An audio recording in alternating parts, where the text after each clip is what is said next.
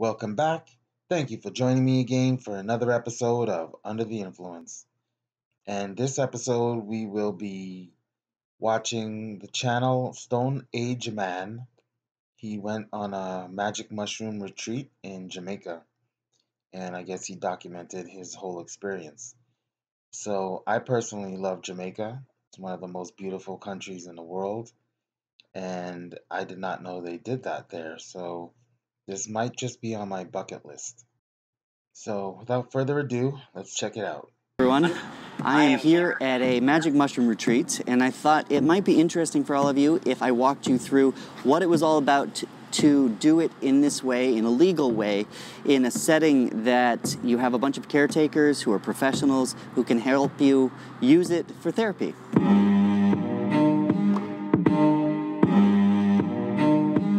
This is another atypical Stone Age Man video. It's a bit of a behind the scenes to how a journey like this played out to help you visualize the inner workings a little bit more. This is a full batch of beautiful psilocybin containing mushrooms. This may be of interest to those of you who simply want to see how a mushroom experience plays out. I know that I would have wanted to see this going in. So here goes. Now let me start at the beginning before we get to Jamaica.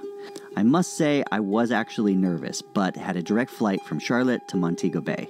Now Jamaica is an interesting place because you fly in and you're greeted by the beautiful colored ocean waters and you land almost in the water. The crew had all decided to dye their hair blue, so they all stood out.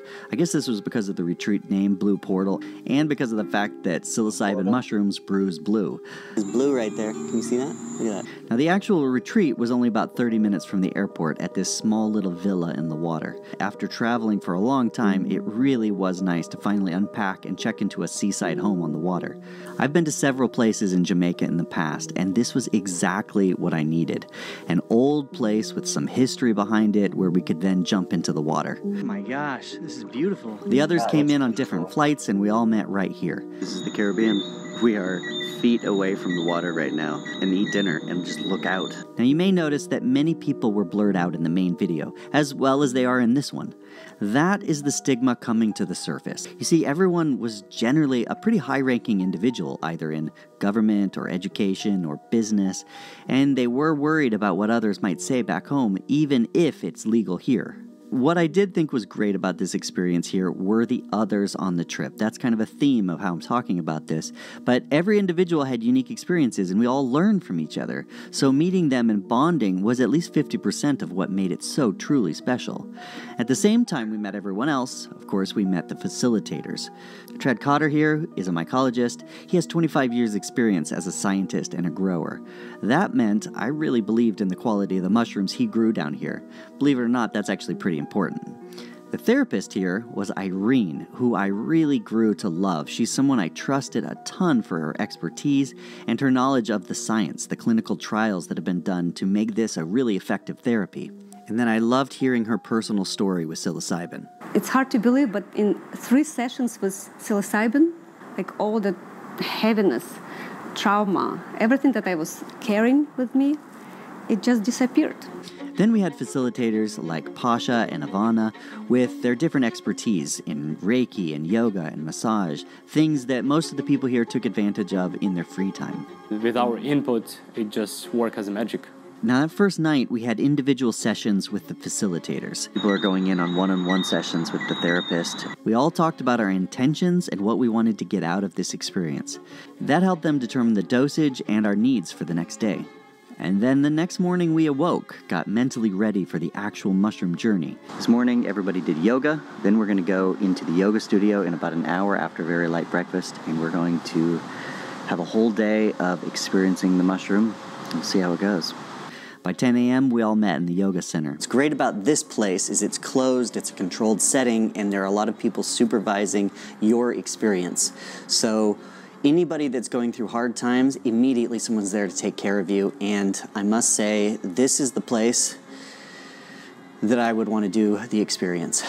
We're positioned at different areas around the room, and we've already kind of picked out like who we've partnered with the participants that we may have a connection to, or a particular life bond, or a story that they shared with you. So sometimes we pick the participant picks us, and then, but we all share the whole space The facilitators watch over everyone. Now I should note, I actually wasn't nervous at all. It was great seeing the others around me getting ready. I did know that some of them were pretty nervous, so oddly that did make me relaxed. And then we each came up and got a blue bowl with the mushrooms which were ground up inside. It was a mushroom tea. And for those of you interested, I had 3.5 grams with a 1.5 gram booster, just in case I wanted it. I actually didn't end up taking it. We then laid down and did some light guided breath work and put on our headphones and masks. I expected it would take 45 minutes to kick in, but it was only about 15 minutes before I was off and having an intense dream. The meditation music I had in my ears was supplemented by the others around me who were bathing the room in a cacophony of sounds that were really beautiful and relaxing. But they also walked around with burning sage, for instance, which increases your serotonin levels. And then they had other essential oils, which I don't actually know what they all did, but apparently Irene says they had some purpose. And it seems to me that English just doesn't have the words to describe what it was like. But I was in a purple palace that was actually an octopus enveloping this beautiful living space. And it wasn't scary, it was beautiful. In the palace, I immediately met my dog Falcon. I hugged him, and I was able to emotionally connect with him and come to grips with the fact that he only has a few days left, something I was really troubled by before I left. Then I moved on to the different rooms in the palace. My brother-in-law who committed suicide was in one, and I dealt with that. My dad was in another. I spent time getting emotional in each room, and then I moved to the next one, and it felt like I dealt with it. And then I realized I was in a big hall, and felt this great sense that the work I was doing in education was super important. I could feel it to my core. Hence, the doc that resulted from this whole experience. Upon coming back to, I sat in the room for another couple hours watching the others take off their masks. And when the medicine starts to work, we start to notice how people are reacting, whether it's body language or anxiety, laughing, tears, all those things. And those people are made aware that we are present very gently. And it's mostly an offhands approach unless they ask. The facilitators gave me water and fruit, and it was really nice because it just showed up exactly when I thought I needed it.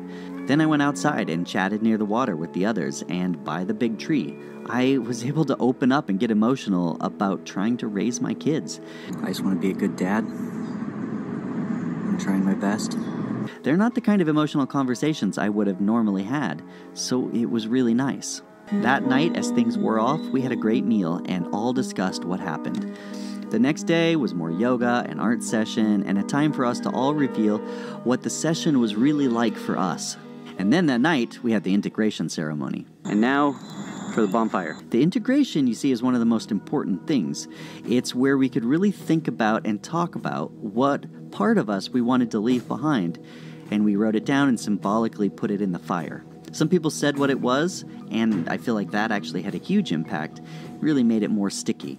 And then the next day was the day out. But before we left, we spent time learning about mushrooms and identification from Trad. He shows everyone how to create a spore print. We also learned about the current microdosing practices from Irene. And then we left on the plane, and the revelations really started coming for all of the people that I talked to more and more afterwards. And honestly, I don't know how to fully describe it, but I think Andrew said it best with this. The person who arrived 2 days ago is not the person who's going home.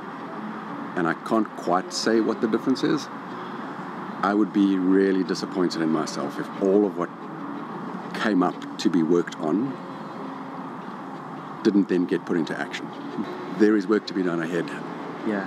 But I feel like it was 1,000 years of therapy in 8 hours. I also think the group session here was the way to go. We ended up as a family together at the very end, understanding and sharing. It was a much more powerful experience, in my opinion. I mean, I didn't know any of these people except for Trad 48 hours ago, and now I'm giving them all hugs. So I hope this insight was interesting. I'm sure all retreats are a bit different, but this one proved to be very successful. So I can't recommend Blue Portal here enough. I don't have to be in pain, so much pain and so much heartache, and it has just been so transformative. I wish that I could easily just bottle it up and put it in a little package and just hand it to someone else. And it's available in here for whoever and whenever you want to explore and journey back home. Okay, so that was the Jamaican Magic Mushroom Retreat. And the company is called Blue Portal.